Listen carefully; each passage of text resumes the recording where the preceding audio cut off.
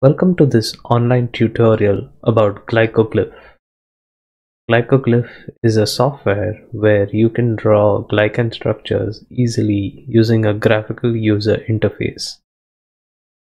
Here we can see the interface where you can either type in a name and the structure will get drawn here, or you can choose monosaccharides or templates to start with and linkages and substitutions, and then add them over here.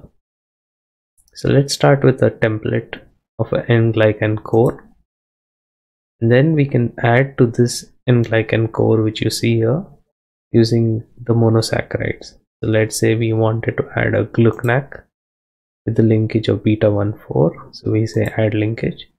That puts the prepared structure here. Next we have the add mode selected. Then we can go to the node where we want to add the glucanac, and we can just click on that and it adds the glucanac.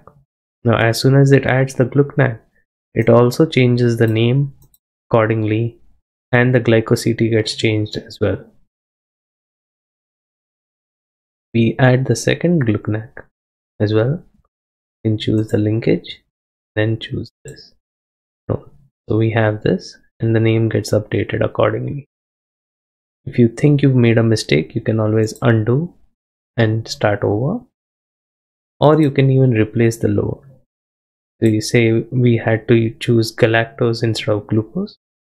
We just put galactose into the prepared structure and then replace that. It keeps the linkage.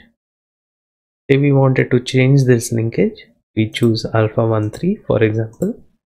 We add linkage and we are in the replace mode. We click on that and it changes it to alpha 13. And say we wanted to delete this node, we can delete it this way.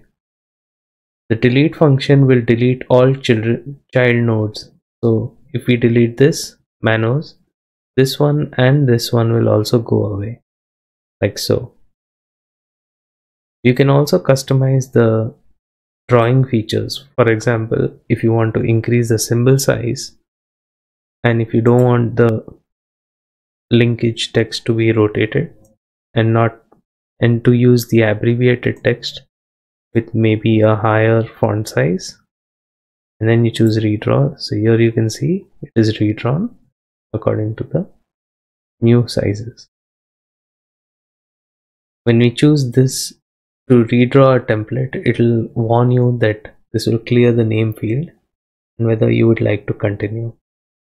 You say OK, and we are back to the N-glycan core.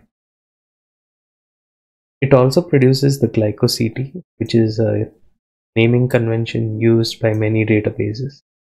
So we can use this for various database applications.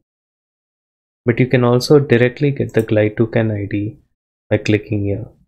Now in this case, you can see the alpha, beta, unknown and open depends on the orientation of this particular sugar. When no linkage information is present, it assumes it is open and therefore it highlights this one. If we were to put say alpha 1 and we say get glycocan ID, here you can see it chooses alpha and it highlights this as the glycocan ID. If you click on it, it takes you to glycocan for that structure, and you can make sure that that is the structure over there. And there is also an introduction tutorial which you can take, which goes over exactly what I just talked about in detail. You can use the arrow keys to move forward or backward, and you can use the escape key or close this to get out of the introduction tutorial. You can save this structure as a SVG by clicking on save SVG. It will ask you where you would like to save it, and we just save it over there, and you open the file, it will show you the structure again. And there you go. That is what GlycoGlyph is all about. I hope you like it and use it in your day-to-day application.